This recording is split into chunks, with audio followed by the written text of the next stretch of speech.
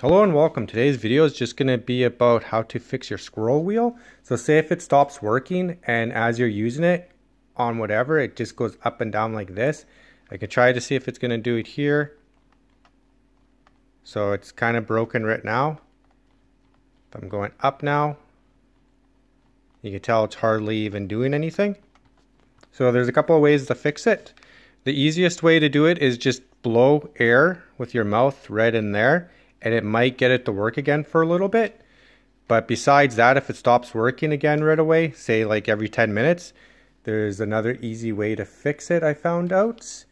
And I'll just quickly show this. This guy here is the same as this mouse here, just with a different trademark. So you can usually tell because the one button's here and the two here. This is a really cheap gaming mouse. I mean, it even says gaming mouse. So, but it does what it needs to, I guess. Besides the squirrel wheel. Right, so I'll show you guys how to fix it the other way. So just flip it upside down. You'll have two pads here, two stickers. You just want to remove them. The problem with these guys here is once you put them back on, if this is bent up even a little bit, it'll catch on your fabric and your mouse will kind of get hooked. So it's up to you to put them back on or not. I'm just leaving mine off now.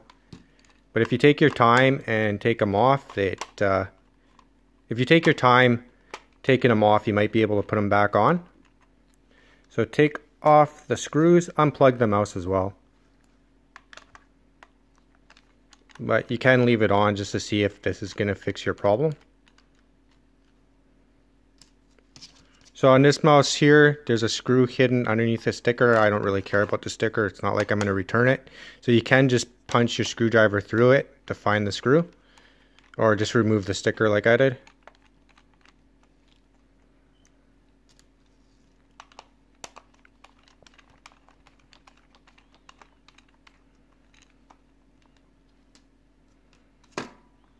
Okay.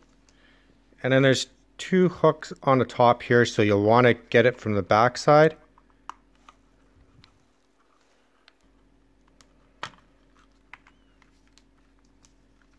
And then just lift the top off like that.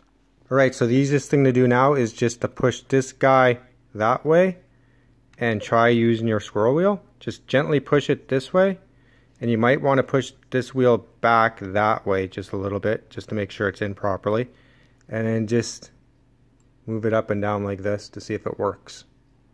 And if it does, take some hot glue. Try not to get any up inside here or obviously on this button, and you don't want to go over top of it. Just put some hot glue right there a little bit. Hold it this way. And just wait about 2 minutes till it dries.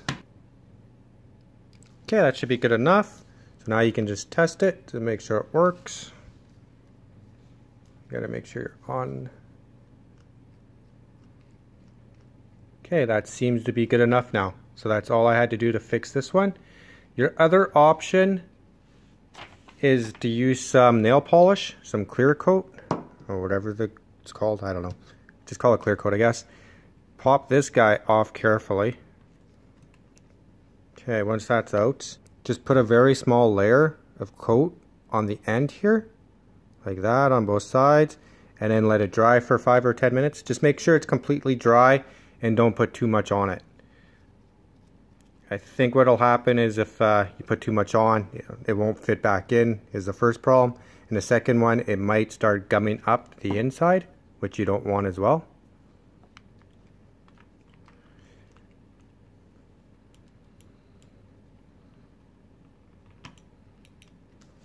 Okay.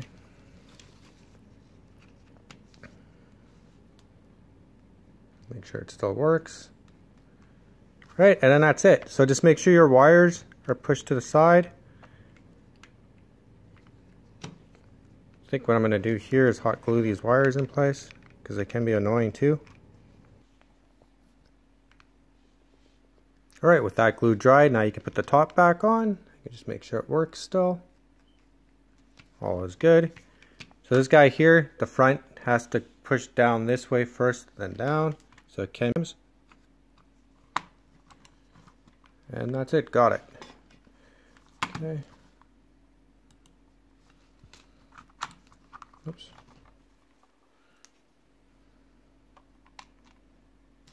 All right, with the top back on, now you can test it again, and it is working a lot better now. So the two problems you might run into with this is you didn't push hard enough this way with the variable before putting the hot glue, so you might have to try that again. And or you can try adding some of this to thicken up that plastic just to make sure it actually turns the variable and doesn't skip. So either try both or just try the hot glue. It's up to you. Alright, so that's it for the video. I just wanted to share this easy mod to get it working again. And that's it. Like and subscribe, and that's all.